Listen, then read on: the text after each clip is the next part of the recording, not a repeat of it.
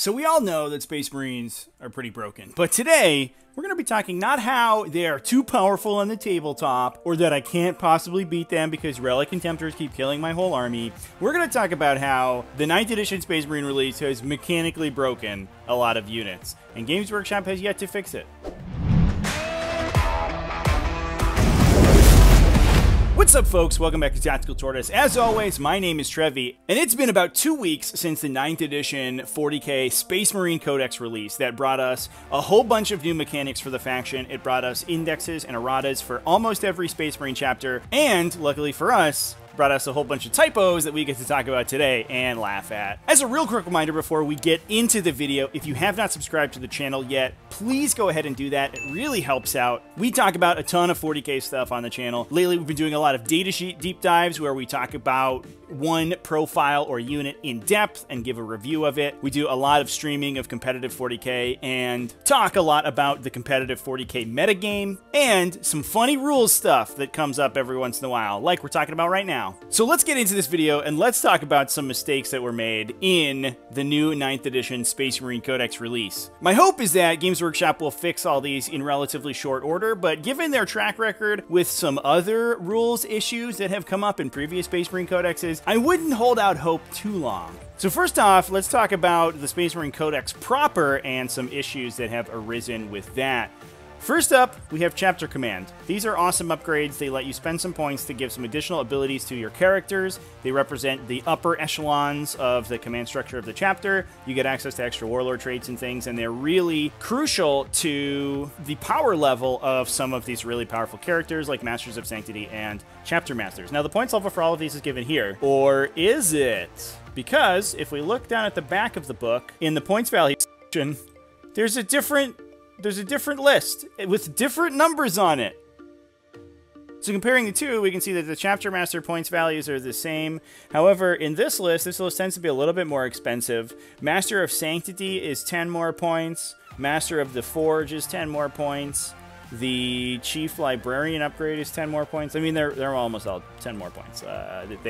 Except for Chapter Master, they are all 10 more points. Whether this is a typo or a transposition or just one of these values was a playtest value that was changed in a later revision of the book, I have no idea which one we should use. I also have no idea. It stands to reason that, I mean, worst case scenario, you should use the higher value, just because that's fair. If one of these gets changed to be higher or lower, then you're always safe taking the higher one. The one here is also in the points value section of the book itself. It stands to reason that that would be the one you would use because it's a points value in the points value section. That's where you find points values. So probably the higher value is the one to go off of until it's such time as it gets changed, but that's embarrassing to say the least. Next up, we're talking about the Primaris Apothecary, and this is a bit of a weird one. One thing that you'll notice when you compare the Primaris Apothecary and the Standard Apothecary keywords section is that the Standard Apothecary has something that the Primaris Apothecary is missing, and that is the Apothecary keyword. The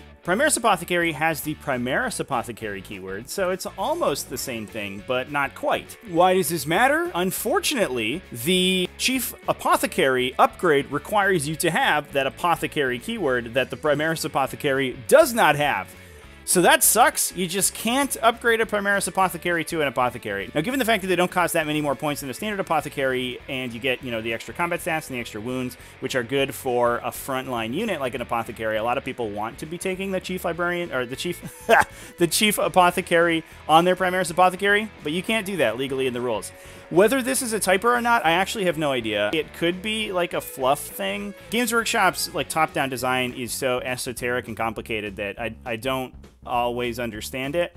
But, I mean, maybe there's an argument to be made that, the Primaris guys require more training to be promoted to a Chief Apothecary, so it doesn't make sense in the background that a Primaris Apothecary would be a Chief Apothecary at this time in the universe, because Primaris physiologies are new. I don't know. It's probably a typo. They probably just saw that he had the Apothecary keyword in his unit name keyword, which basically everything gets, and thought that was fine and just forgot to add it in. But I mean, right now you can't upgrade him to a Chief Apothecary, so that's too bad. Don't be doing that. Next up, we have the Heavy Intercessor Squad datasheet. And I talked about this a little bit on the Space Marine First Impressions video that I talked about previously.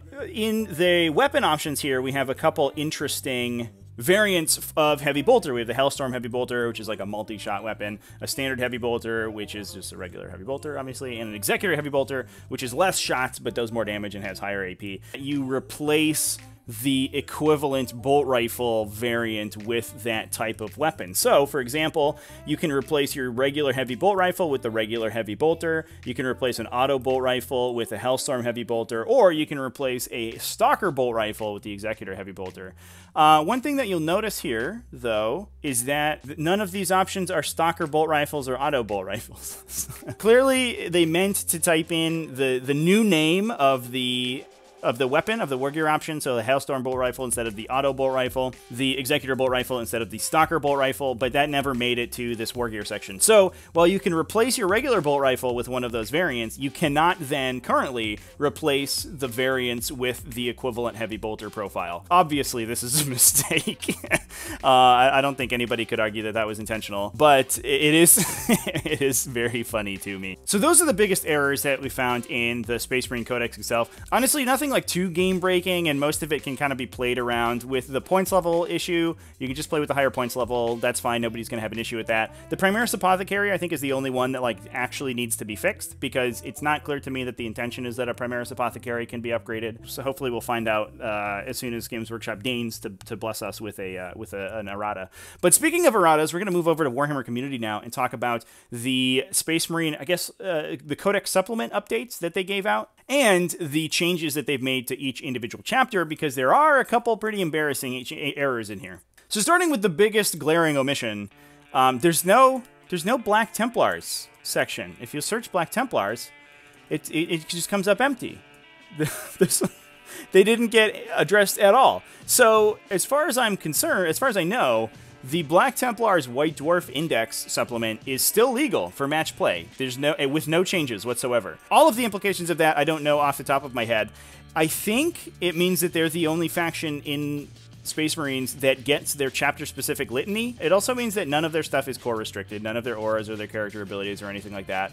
But it also means that none of their unique datasheets have gotten the core keyword. So I think they have their Crusader Squad datasheet, which is still not a core. So yeah, it doesn't benefit from any auras or anything coming stock from the Codex. I don't know if they just forgot about the chapter. They're not seeing a lot of sort of competitive play right now, so it's not that surprising. It is pretty annoying if you're a Black Templars player and you're like, what am I supposed to do here? Next up, we'll go to the indexes. The Dark Angels one has a little bit of a minor error, which is that the Terminator Interrogator Chaplain is listed under two different battlefield roles. So the Interrogator Chaplain here, as you can see, has the HQ battlefield role, so you just take that in an HQ slot.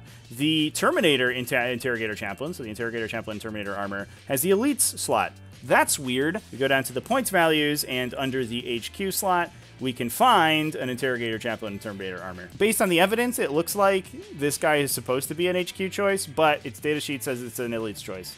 Who knows? I mean, you're probably safe playing it in HQ since the standard Interrogator Chaplain is in HQ, but that's a little bit awkward. The big headliner in this section, though, is Ultramarines, because Ultramarines have, well, there's one giant glaring error that could potentially break 40k for about a week and a half until it gets repaired. First off, they've gone through and updated a bunch of the profiles to give them relevant keywords like core, or to update their wounds to be in line with the new Tactical Marines being at 2 wounds. One of the changes here was to Tyrannic War Veterans. They got their +1 wound. I don't know if this is so much of a change as much as it's maybe just an oversight, or, I mean, maybe it's fine, because Tyrannic War Veterans aren't exactly important. But they were not updated in any other way. So they are still 17 points a model, including their bolt gun. Even though they get upgraded to 2 wounds, they remain at 17 points with a better bolt gun, with better rules than a tactical squad. They're just better than a tactical squad, because the tactical squad obviously comes in at 18 points model. Now, there is a trade-off there if you're taking the Tyrannic War Veterans. They're not troops, so they don't fill up your troops allotment. They also aren't objective secured innately, so if you really want the objective secured, maybe the tactical squad's good to go at. But, I mean, for right now, I would be looking pretty hard at Tyrannic War Veterans, because in in the comparison to a lot of other unit types in Space Marines, 17 points for these guys is actually kind of a steal. So that was a little interesting thing that I noticed. Also, I mean, Tyranids are kind of getting a little bit better in the meta, so having rerolls against Tyranids could be good, I guess. Maybe if you're trying to fight those Gantt carpet armies that win sometimes.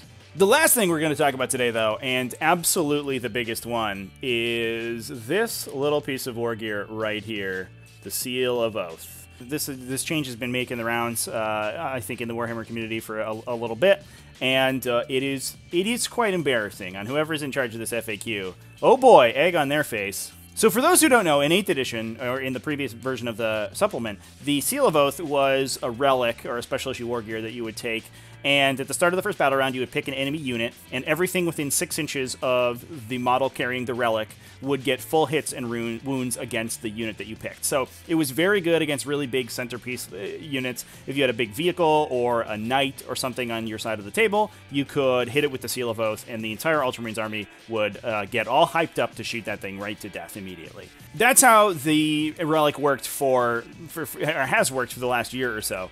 This errata changes it entirely, though. I think the goal of the errata was to make it only affect core or characters, to bring it in line with a lot of the other aura abilities. Also, Ultramarines got a lot of stuff that specifically now targets core, so it makes a lot of sense that they would try to change that around. But the job was bungled a little bit. Previous wording of the relic was that, you chose a unit. When you made an attack with a unit within 6 inches of the bearer against that unit, you could reroll the hit roll and you could reroll the wound roll. Now, it just says when you make an attack against an enemy unit, you can reroll the hit roll and the wound roll. So for the low cost of your one free relic slot, your entire army rerolls all of their hit and wound rolls against your opponent's entire army. That's unacceptable. That is too good. And I think it's pretty clear that this was a mistake. What is not unclear is what the ability does, which is give your like a 13-inch diameter zone where all of your stuff rerolls everything against all of your opponent's stuff. So, I mean, if you're playing by the rules, that's how this relic works now, so that's dumb. One of the reasons this is clearly a mistake is that the errata only changes the second sentence of the rule. The first sentence being, you choose an enemy unit. So right now, you choose an enemy unit, there's no reason for you to do that, and then you get full rerolls against their entire army. Obviously, that was not the intention, but that is how it works. And so until this gets fixed, good job, Ultramarines players, you're doing it, you're winning now. If I was an Ultramarines player, I would jump on this immediately. I would just go win a couple RTTs real quick while you can before this gets changed back to how it's supposed to work. But I would definitely expect this to get errated. This is definitely, I think, the most embarrassing change. Points costs and lost keywords notwithstanding. Whoa, is this unbalancing? Yikes. Whoopsie daisies. Good old GW with their QA, really nailing it. Anyway, that's going to be the video for today. There's just a couple of misprints that we found in the Space Marine book. Overall, this book actually has been pretty watertight. There's not a lot going on. I think the points values, the weird points values and stuff for chapter command was like a little embarrassing, but there's nothing in there that's like just straight up unplayable or broken or the wording doesn't work. There's no 8th edition tremor shells. Thank goodness. I'm sure some other stuff will come to light as people dig into the book a little bit more, but I just wanted to talk about this stuff real quick. And I'm sure that GW will get on this within the next couple weeks and fix it. It's kind of embarrassing that they haven't already, because this is like kind of no-brainer erratas. But anyway, I hope you enjoyed the video and are planning on maybe using some of these sneaky little underhanded misprints to win some cheeky games at 40k. Really crush your opponents down in the LGS real quick before it gets fixed. As always, I want to give a huge thanks to my patrons. You can find them up on the screen right here. We're also just started a new YouTube membership program where you can sign up on YouTube. You'll get your name in the credits as well if you're in there. You also get a little badge on your YouTube account. You get access to emojis that you can use on our premieres and live streams and in our comment sections, which is sweet. We just need a couple more people to sign up for that. We get to unlock a whole swath of new emojis that everybody gets access to, so that would be sick. So if you want to support the channel and want to support everything that we're doing with competitive 40k, go ahead, sign up for the Patreon, sign up for one of those memberships. Any support that you can give whatsoever is greatly appreciated. I want to thank everybody again for watching. Hope everyone has a great one. Remember to keep it classy, folks, and have happy wargaming.